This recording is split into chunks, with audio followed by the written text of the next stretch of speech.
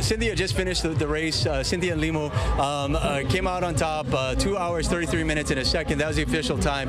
But she looks like she just went out for a morning jog. She looks like she's unfazed by this. How are you feeling right now? I'm feeling good. Yeah. And first of all, I just want to give all my gratitude and all thanksgiving to God for what He has really done for me. Secondly, I want to appreciate all the organizers for this race of Honolulu, the organizers, the race organizer, and the whole team, the coordinators who make this race to be successful. I'm very, very proud of them, and also giving me a chance to come and compete in Honolulu Marathon, being my first debut, and also to have come to win this day. I'm so happy, I'm so great. Yeah. Cynthia, we want to voice our appreciation for putting on such a great show. It was tremendous to watch you out there. When did you know that you had this, that you were going to indeed be the winner? Towards, as we are around 35 kilometers, before that around 30 kilometers, we had left the other lady behind, and she was behind us. And as we continue running up to that 5 kilometers, that's where we were with one of my colleagues. And when I just ended that 5 kilometers, I knew that I was feeling strong, and I knew that it's only 7 kilometers that is remaining, and I had in my mind that I love to push, I love to persevere with these few kilometers and to come to win this race. Now, Cynthia, this is your first marathon, but once again, this is a former medalist at the World Half Marathon Championships, one of the great runners on the planet.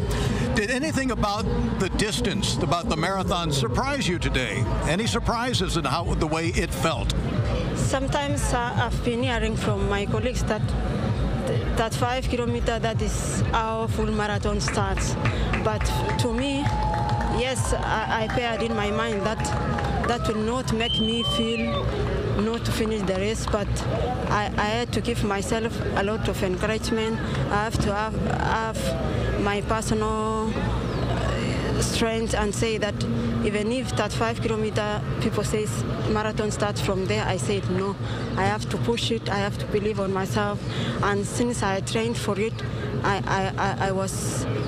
had a lot of hopes that I'll finish. So much of the marathon is a mental game. Yeah, it's about mental. Yeah. And the other thing is, we all would give our condolences to Owen Anderson, your coach, your mentor, almost a father figure in East Lansing, Michigan, where you stay when you race in the United States. Did you have Owen in your heart today, taking you through this journey? Yes, I had, because since the beginning of this year, I've been requesting him to enter me a marathon before the year ends, and he has been promising me that he'll have to make sure that I run a marathon before the end of this year.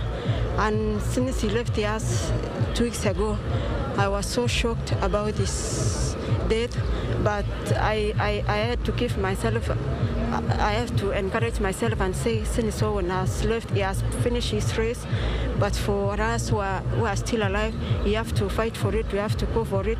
And I said, I have to run good, even if I'll not win, I have to run my own race, a good race, to memorize about Owen.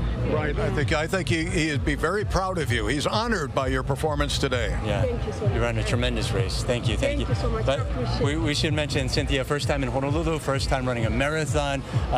Planning to be back next year? Yes, God willing, next year, if you will welcome me, yeah, I'm ready to come back. Yeah. Thank you so much. Thank you, Cynthia. Congratulations. Thank you, mahalo. Thanks, Cynthia. See,